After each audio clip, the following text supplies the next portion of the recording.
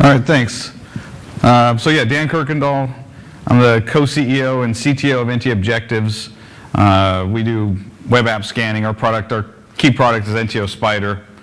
And we focus mostly on web apps, but we've been kind of branching out into dealing with mobile. So a lot of this talk is really going to be about dealing with a lot of the mobile apps. And then I blog over at manversuswebapp.com, podcast off of there as well. So feel free to check that out. All right, this talk is titled Hacking Fantasy Sports, but it's really much more than that. It's really just kind of about a way of starting to attack a lot of the newer apps that I'm seeing.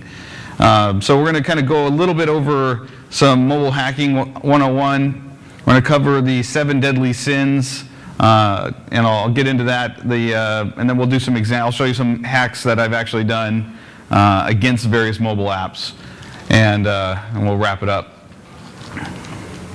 So the first part of it is just understanding how to do mobile hacking and where to really start, how you get set up for this. One of the things that I really encourage is to look beyond the device in your hand.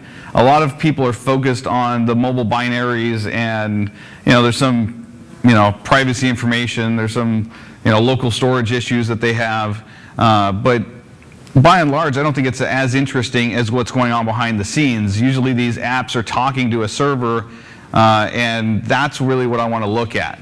So that's what we're going to break down, is looking at how to start looking at that traffic, what it looks like, understanding the session management issues, and then start doing the hacks. So the first is to just get in there and start looking at the traffic. One of the best ways that I've found is the Wi-Fi Pineapple. This is a very portable little device. This is the older version, the Mach 4. The Mach 5 is the one with the 2 antennas.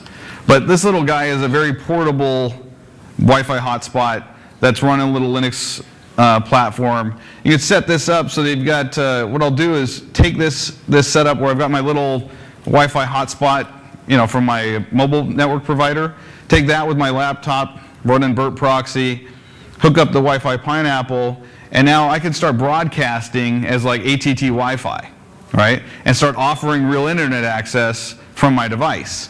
So I'll sit down and I'll set this up at the mall and turn it on, and all of a sudden tons of devices start connecting to me, right?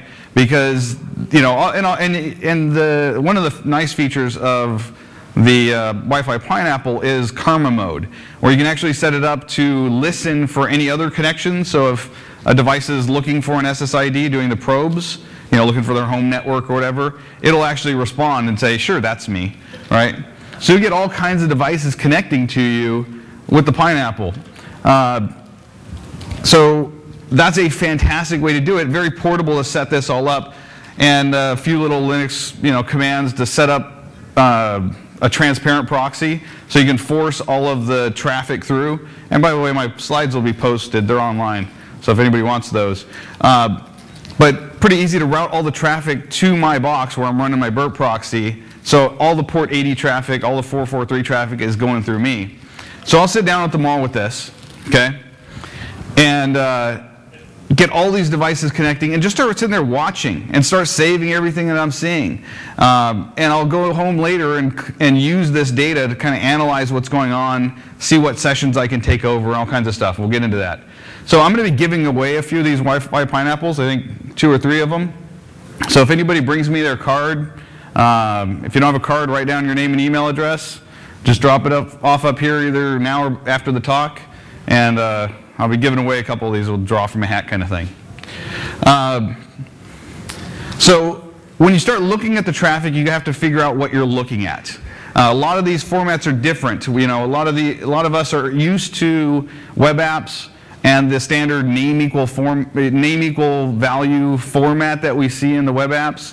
That's kind of what we're used to doing. Looking at, used to taking that and doing some various attack payloads and trying to do standard web security attacks. Okay, that's what we're used to, and we'll still see some of that format. But mobile apps, we start having a lot of new traffic that's out there, a lot of new formats. We'll still see the name equal value, but you'll start seeing a lot of JSON traffic, REST, AMF. I'm going to get into some of these here. But you'll start to see new formats, and you have to start understanding what they are and how to deal with them. They're really not that complicated, but you have to get comfortable with them. Once you get comfortable with them, it's easier to start attacking. So JSON is probably the most popular that you're going to see. JSON is kind of like XML in that it could be, you can have very nested structures. We refer to it as the fat-free alternative to XML. It's a very lean way of sending the traffic. By far the most popular for mobile apps. You see this with Ajax apps, and when they talk to their backends.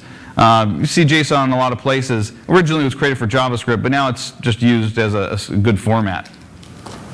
Normally, what you'll see is like on the bottom here. It's usually one long string that may look, scary, but it's really easy to understand. Up on top, I formatted it so it makes it very easy to see how it's, it's a nested data structure. And there's lots of data that can be passed along in there very conveniently. So when it gets parsed, it's, in a nice little, multi-dimensional array or a struct or something. It's nice to deal with. JSON can be sent in different places. You could see it being sent as a parameter to like the standard name equal value, and it could pass in the JSON. You see it in post data. You'll see it in different areas. People will plug it in anywhere. But once you kind of look at it and you start getting comfortable with it, it's easy enough to deal with. Because ultimately, there's still parameters that are being passed to the back end. So you have REST. We hear about REST a lot, and RESTful URLs, RESTful web services. REST is not a specific standard. It's just kind of a style of doing things, of making things kind of easy to look at it from a human view and deal with, and have programmably usable data in many cases. You could see, RESTful URLs like up on top, where the parameter, the directories are actually just parameters. You'll see kind of a mix of it with classic formats. You'll see it sending back XML. Sometimes it'll be sending back an XML response. It could be sending a CSV response. The responses can vary. Sometimes you'll see mixed, where you'll send a classic name equal value pair as your get, and you're going to receive a JSON coming back. RESTful backends can do any number of things. Google Web Toolkit's got its own structure where it's actually just like value pipe, and then it usually responds with the JSON coming back. So all these formats are going to look a little funky. It looks a little different than what you're used to in standard web security and web pen testing. But idea here is just get comfortable with it. It's not too big a deal. One of the ones that is a little odd is AMF. This is the Adobe messaging format or ActionScript messaging format. This is what Flash, Flex Apps, native RPC format is. But the thing that's nice is there's decoders in just about any programming language you're going to need. So normally you're going to have like a web page that's loading up a Swift file, and then the Swift file is going to be sending AMF packets, and they look very binary. So you'll see these kind of binary objects being passed, or these serialized objects. But they're decodable. Even Burp Proxy supports it. So you can kind of decode those requests, see the values, modify them, do a SQL injection. It'll repack an AMF request up and hit the back end. So it's easy enough to deal with these things. So quick question, anybody know what format this one is?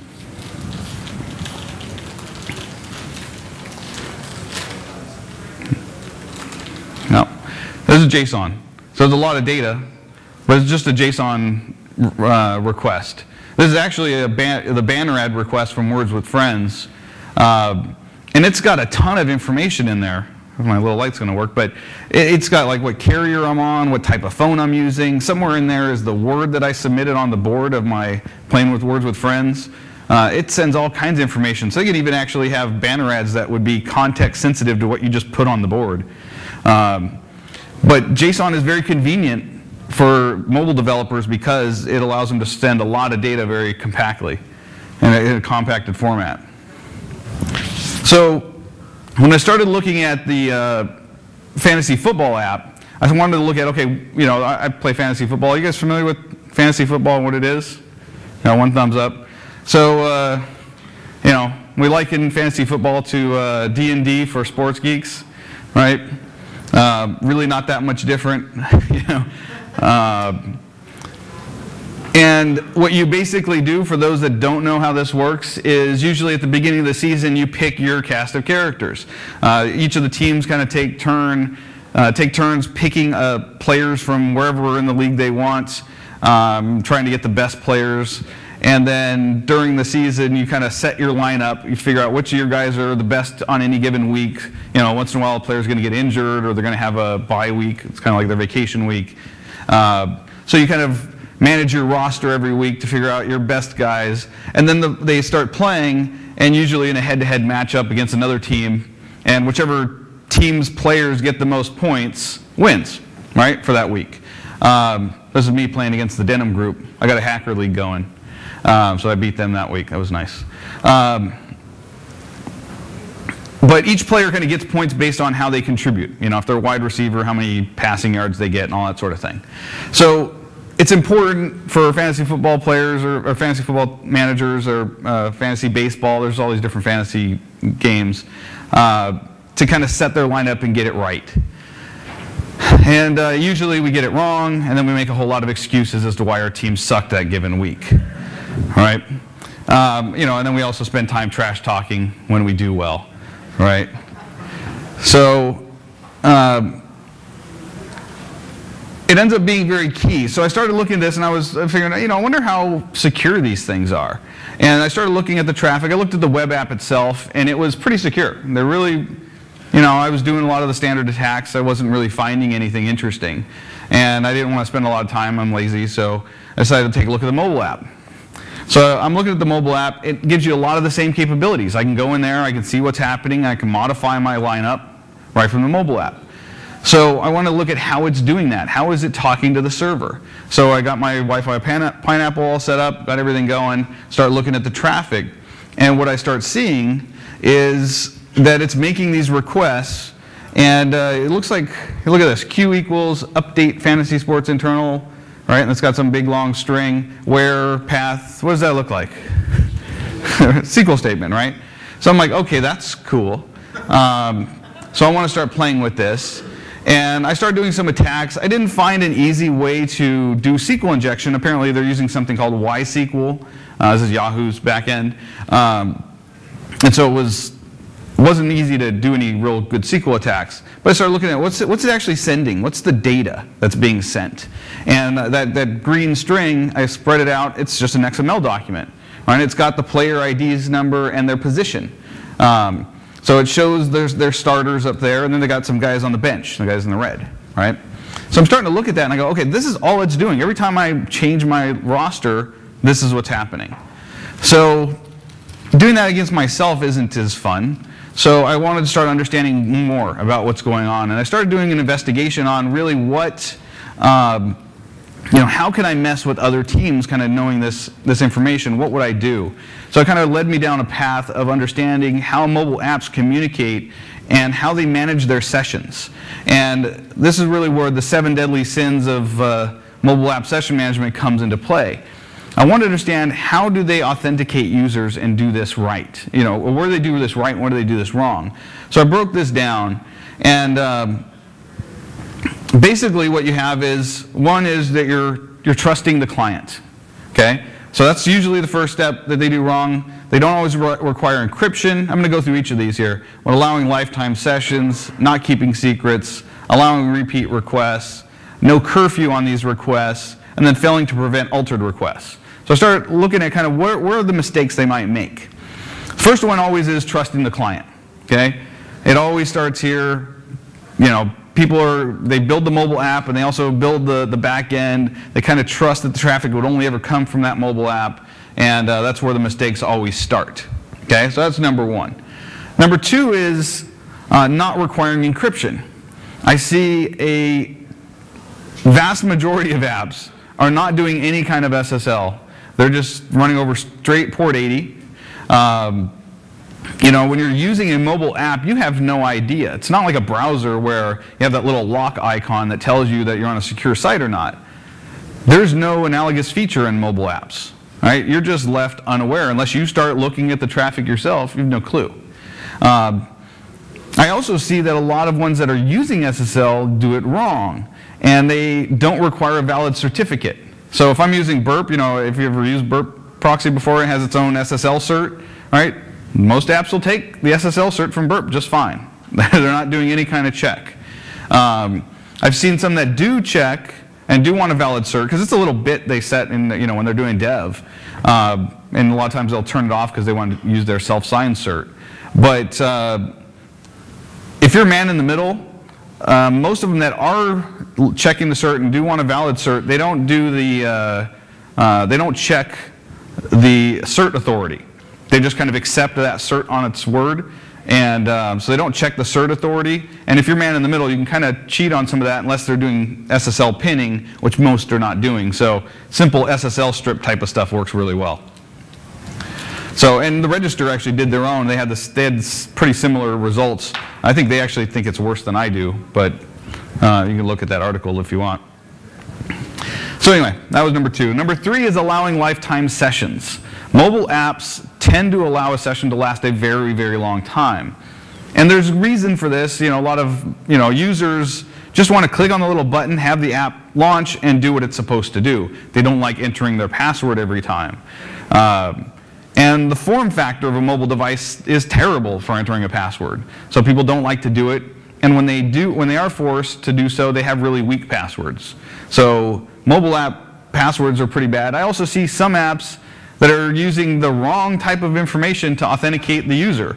I've seen some that'll use the IMEI of the device, right? It's kind of its social security number. It's, you know, it's a little card number to identify that user. And that's a terrible mechanism, because those are so easily stolen that, you know, once I know that, it's open season. And I'll get to one of my hacks later that kind of depend on that. And that I found some interesting stuff there.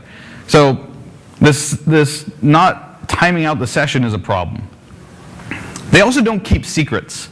You know, in the web security world, we've kind of been stuck with the fact that the only data you can really store for really managing a session is like a session cookie. You can't really store any secret data on a browser.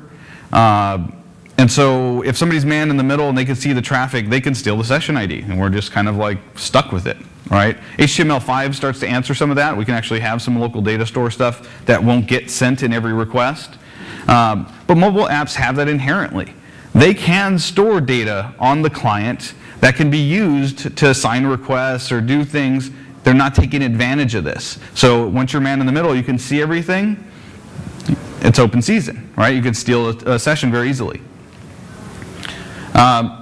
The other thing that we see that they do wrong is they allow repeat requests. They allow the same request to be sent over and over. And there's not a lot of good reason for this. But what they're not doing is like kind of tracking the requests and maybe signing them with a nonce, right? A number used once, so that when they send it, the server would have a list of all the nonces you've used, and if it's one that you've used already, it would reject the request. Know that I've already got that. Because again, if I can become man in the middle and I can capture your request, and then I can resend it, that might be something I can do. If it's, I actually found this worked with Twitter.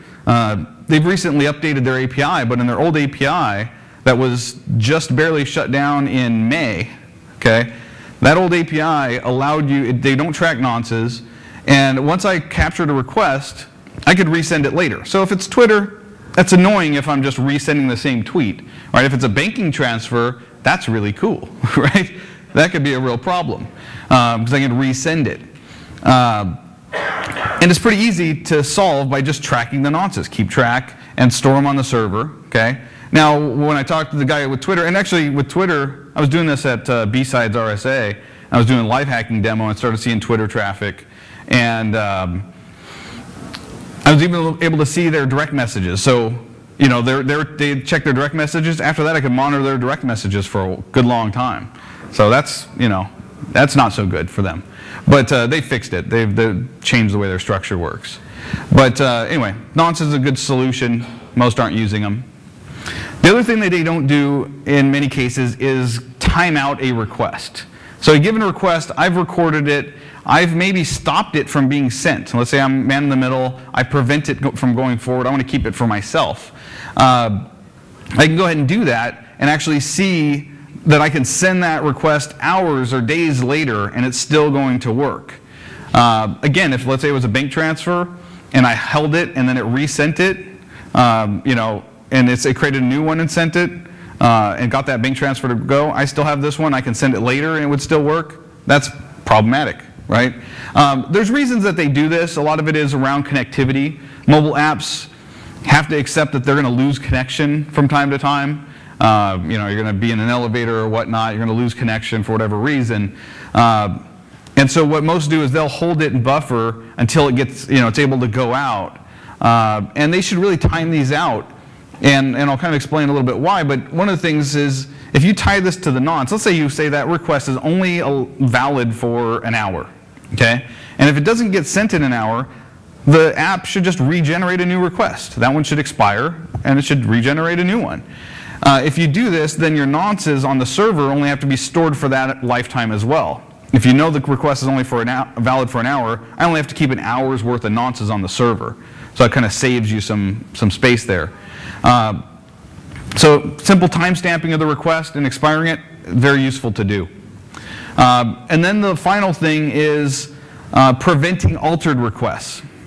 Most apps, once they kind of set up their session, you know, if it's Twitter, and let's say a Twitter example, if I could change the content of the tweet, that's kind of fun, right? I can kind of mess around with people that way.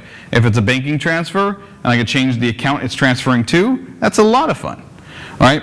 And it's easy enough to tie some of these things together to prevent all of this, right? If I were to have that secret token, you know, let's say when I set up my log in or whatever, I do some kind of PKI exchange or even just a randomly generated shared secret between the client and the server that never gets transmitted after that initial setup. I can then sign everything. So I could take my request, I could take the user content, I can take the nonce, the timestamp, kind of hash all of that and encrypt it you know, with my secret key. So now I'll have a secret hash that only I could have generated because I would be the only one with the secret key, right? So I could take all of this, toss it in my request. So, you know, let's say I've got the session cookie, I've got the timestamp, a nonce, I got my secret key, there's the content. The server could then validate that very easily and make sure that nobody else could have generated that request or altered that request in any way. Twitter was doing some of this content hashing, so that's why I couldn't actually change the tweet text.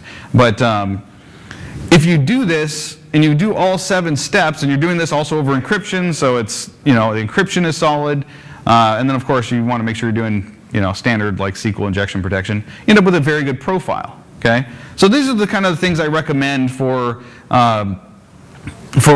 how apps should be built and how they should verify sessions and verify the user making the request, okay? And I don't know why it changed the formatting, all this is weird. So those 7 things, kind of the never trusting the client, you know, using encryption, limit the session lifetime itself, using secret keys, you know, use a nonce, timestamp these requests, put all these together, you have a pretty good secure mobile app. So then now I got to spin this around, right? Let's go back to hacking fantasy football. What of these 7 are they doing or not doing? Okay, I started looking at it. Started looking at the fact that the sessions last a very long time. I never was asked to re-log in for an entire season. They were not using SSL. They had no nonce type of activity, no secret key hashing or signing. So all I really needed was a session token. So again, SQL injection wasn't working, but I knew all I needed at this point was the session token from another user. And then once I did that, once I had that, I could actually do a lot as them, right? I could change their lineup. So I wanted to get session tokens. So what I did, I waited and I was patient. And draft time was coming up. And so who do you think provided Wi-Fi access on draft day? Right? So I collected all these session tokens. And I had everybody's, well, one guy, he was doing it off his device and he had his own connection. But everybody else, I was able to grab their session tokens. Once I had their session tokens, I could do a lot. I was them as far as the back-end system thought. Simple session tokens is all I needed to go in there, take their lineup, right before game starts, swap the starters with the bench, right? Send it, and then they're screaming and crying and having a fit, and they have no idea how this happened, right? And it's just because the back end was not doing this right. I had to report this to Yahoo. They have a new app. So what's interesting with Yahoo is the new app actually works. The new API is much better. Uses SSL. It does time out the things, but the old API still works. So anybody using the old app is still exposing themselves. But it's harder now to steal session tokens because most people have updated. But going through this process of looking at those 7, right, those 7 deadly sins and breaking them down is what I've been spending time with, looking at lots of different apps. And I found lots of stuff. The fantasy football one's a lot of fun, but there's a lot of interesting stuff that I end up seeing as I go through this process, as I go through looking at what's available, what can I do with these apps. A lot of apps are, they're not using encryption, and then they're using like basic auth for their authentication, right? And any of you know, basic auth is just like a base64 hash string. So you just base64 decode it, and you got credentials. I was able to steal some traffic or some data. So My Backup Pro and Address Book Pro, they actually ask you, at least My Backup Pro does, it would ask you for a password when you'd open the app, right? And so you have to plug in your little password, and then the app would actually load or show you your data. Looking at the traffic behind the scenes, that password is not used for the communication with the server. It is just used on the client just to make you think you're doing something, there's some kind of security involved. Behind the scenes, it's actually using static passwords for everybody. It was like My Backup Pro when I did the base64 decoding for every request. And it was using the IMEI as the identification for that device. So then I collected a bunch of EIMIs, whatever. I collected a whole bunch of those, when I was doing my mall setup, and then I just went to My Backup Pro and just cycled through the list of them that I had and found all kinds of people's data. There's so many people using that app. It was ridiculous, right? And there's really no security involved. I was playing Words with Friends, and this is kind of earlier in my process when I was doing it. Words with Friends is not vulnerable to this anymore. But I was able to do word bypass, word verification bypass, because they have a request when you submit the word on the board. You guys all familiar with Words with Friends, right? Scrabble. When you put your words on the board, it was making a request to do a dictionary lookup and see if it was a valid word. So I looked at the response, when I put a valid word, and I did an invalid word, and they had different responses. So I saved the good response, right? And then I took all 7 letters, dropped them on the board, intercepted the response, put in the good one. It accepted it and actually sent it and put it on the board, right? And I was playing my cousin. He's freaking out, right? He's like, calls me up immediately. What did you do? And I won that game. So, but it's like going in and starting to look at this traffic and looking at how are they verifying this? What are they doing? And Words with Friends now, what they did is they combined the request. So it's one request to submit it. But what's actually nice is in the response, if you put a word that's invalid, in the response, it has a list of words that are close to that you could use. So it's like a real suggestion box right there. Like, oh, dummy, I should have used that one. So it's a good cheat that way.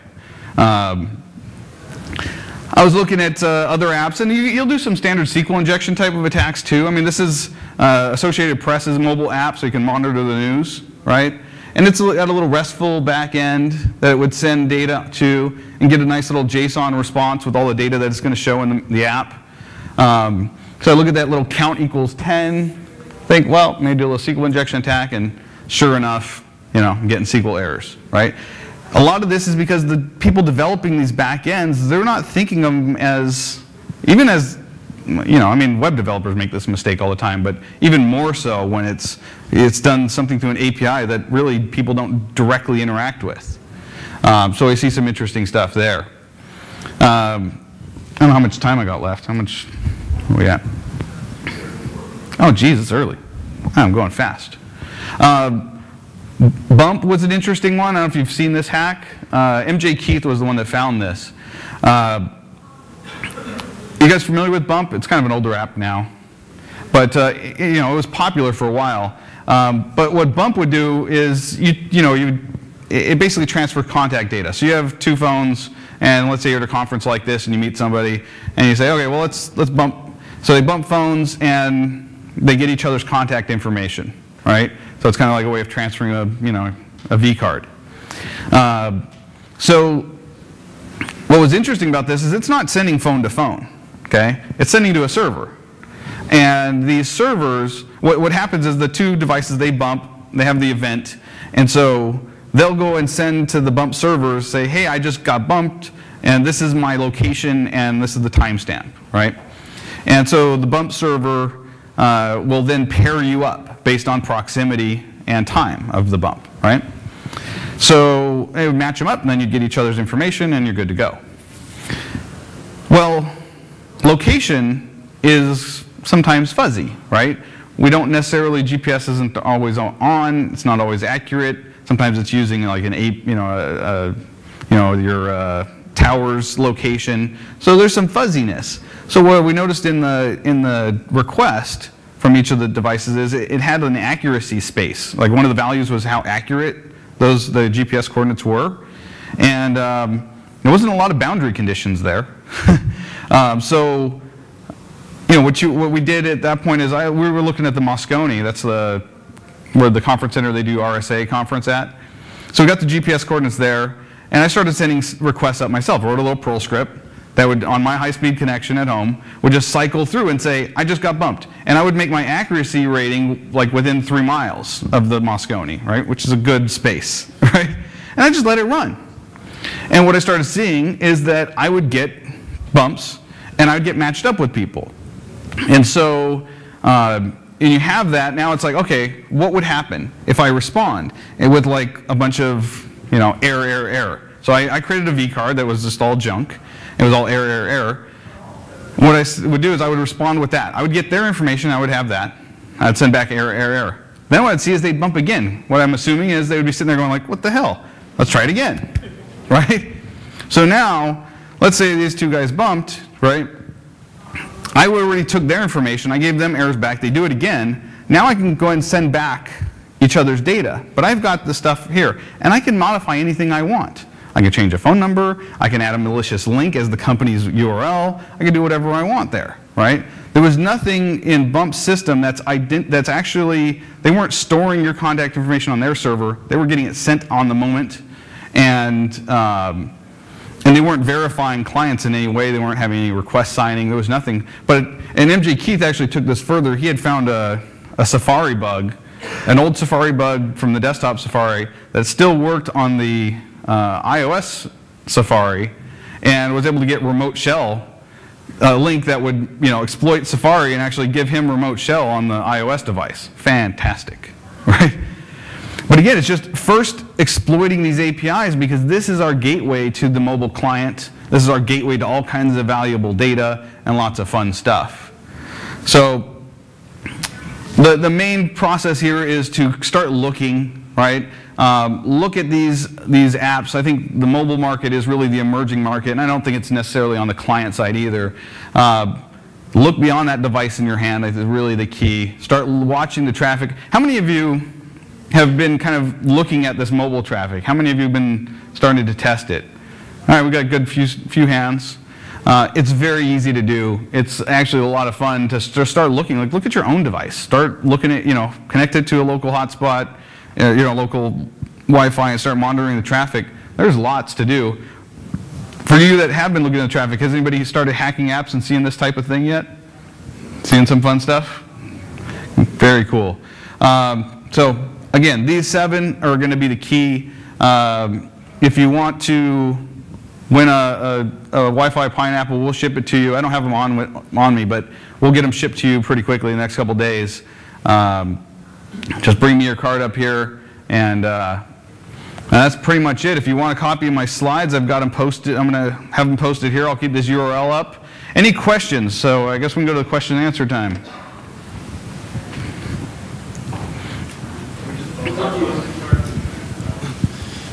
With regards to authentication, what mechanism would you recommend, properly using? When you're building an app, like how should? Right, instead of using MDN or IMEI, ICCID, whatever. Well, I mean, a user password type of solution is still fine for that authentication piece. Of course, you want it over SSL. And what I recommend is after that, you should kind of also have some kind of key exchange so that the request can be signed in the future. But standard name and password is fine. I don't see any issue with that by and large. It's just what you do after that. Once you've established a session, how are you going to maintain it? And I do see that most mobile apps have very, very weak password strength policies. And again, I understand the form factor of a mobile device is terrible for entering a password, but we've gotten too laxed, I think, with mobile apps. So while you're testing these apps, do you do anything to avoid getting into trouble, like you store for all your requests and stuff, or you just? Most of it. So okay, I did talk with legal about my setup. Hanging out at the mall with an open hotspot, and I don't really have a EULA. I don't have any kind of user agreement on the Wi-Fi hotspot, and people are connecting to me, and I'm giving them real internet access, and the default policy on privacy really doesn't exist. So, it's not like I'm joining somebody else's hotspot and stealing data. I'm offering, and people are just making but going and attacking the individual apps, I think is. That is a little risky at times, but I do soft touches. I've been doing this a long time. And then we have clients that have mobile apps that I've been testing. None of these are from our clients. These are ones I've just found in the wild or been testing. And then I've got some guys on my research team that are in different countries and they don't really care. So how exactly do you pull that JSON blurb from the beginning? The JSON traffic? Yes. Well, so it's just about being man in the middle. Once I'm man in the middle, I can sit there, go back on my slides quite a bit. All right, back up here.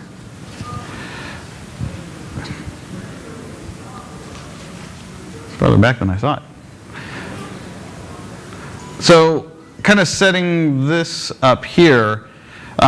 So what I'll do is I can either use that little one in the corner there is my T-Mobile hotspot, but I could have like my laptop hooked into my LAN, and then have the Wi-Fi Pineapple hooked up to my computer. So now I'm running burp on my computer. It's running on port 8080, right?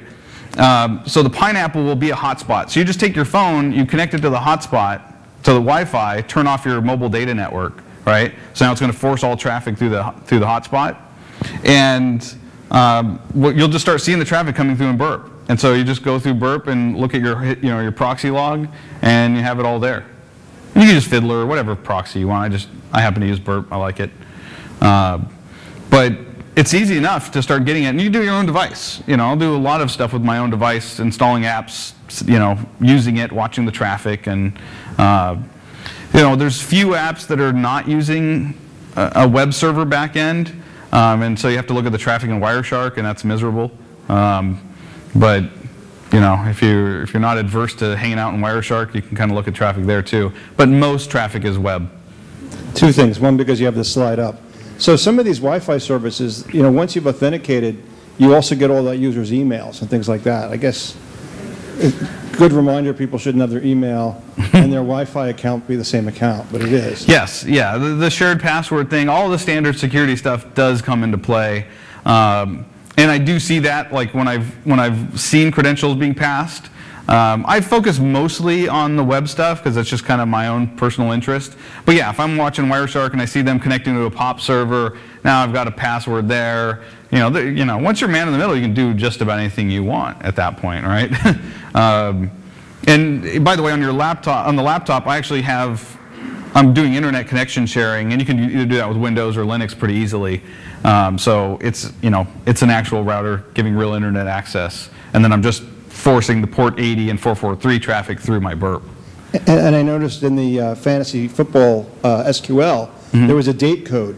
Yeah. Could you retroactively, after the game, change the date to before the game and sort of do very well on that one? I haven't tried. I'm going to now. That's a good idea. So how do you store authentication tokens on mobile device? What kind of storage encryption would you suggest? So, so he asked on the local device, if you're going to have like the secret key that you're going to store on the client, how would you protect that? Tokens like authentication tokens, host tokens, and others. So authentication tokens, host tokens. Are you talking about like the SSL pinning type of stuff? No, I'm talking about application level security. Okay, so just. Post-law, for example, the common practice is to keep it to very long period of time, like 6 months, 3 Right. months. So how would you protect it? So what I've seen, and there's lots of ways you can solve some of this. So if you, let's say once you get in, you have your session ID, and let's say you have your secret key. You can still, even the simple thing of just cycling the session token every once in a while when it connects, kind of like a set cookie event that just gives it a new session token so that old traffic is no longer valid. And then that's the data that you're going to store on the client. I don't really mess with that too much, like how you're going to store it there. That's really not where I've played. I was listening to a talk earlier, and they've got all kinds of solutions on how to store data securely on the device so that other apps can't get to it, make sure it's in your sandbox space and all that sort of thing. And there are hacks that are going to allow you to bust out of the sandboxes and stuff. So I don't know how you're going to do it, but in that end, but that's the individual client. I think that's it's harder for an app to steal that, and you're only targeting an individual client. But oh, and losing their phones? Yeah, that's another reason why you want to time out the light, and ask for the password again every once in a while. Yeah, lost devices are a real problem. And that's another thing, is like Facebook has a feature where you can go in and see a list of your active sessions and then you can kill them. Most apps don't do that, you should. You should be able to like, crap, it's like when you lose your credit card. You can call the credit card company and say, get rid of it, right? Kill that account. Give me a new card. But most apps don't give you that capability, so that's a good point. So let's assume you set up a rogue access point and intercept the traffic with burp suite. If it is an SSL connection, wouldn't it prompt you for the certificate, like the mobile app, that you are connecting to a site with a fake or... So most apps don't, actually. A lot of them haven't built the interface, or they're not using the library properly. And so that's what I was saying, is a lot of them will accept any cert. They just want to connect to an SSL connection, and they ignore the cert errors. And usually it's because during dev, they've done like a self-signed cert against their local box or whatever, and they didn't install that cert onto their device. They just kind of like turn off the error handling. So I see a lot of them just turn off the error handling.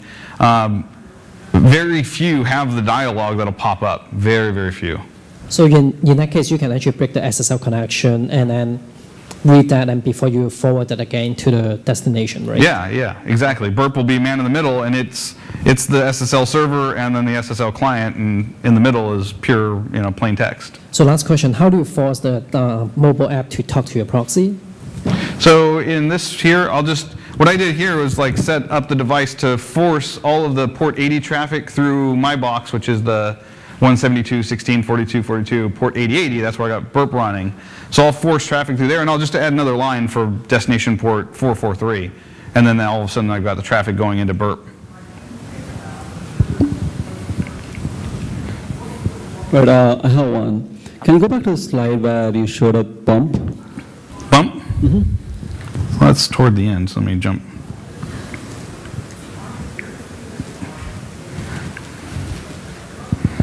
All right, well, let me just zip through this.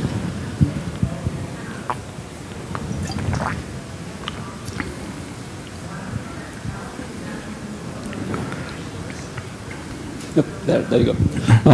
So I was a little confused here. So are we being a man in the middle between two contactees, and then No. your... I'm not man in the middle on this one.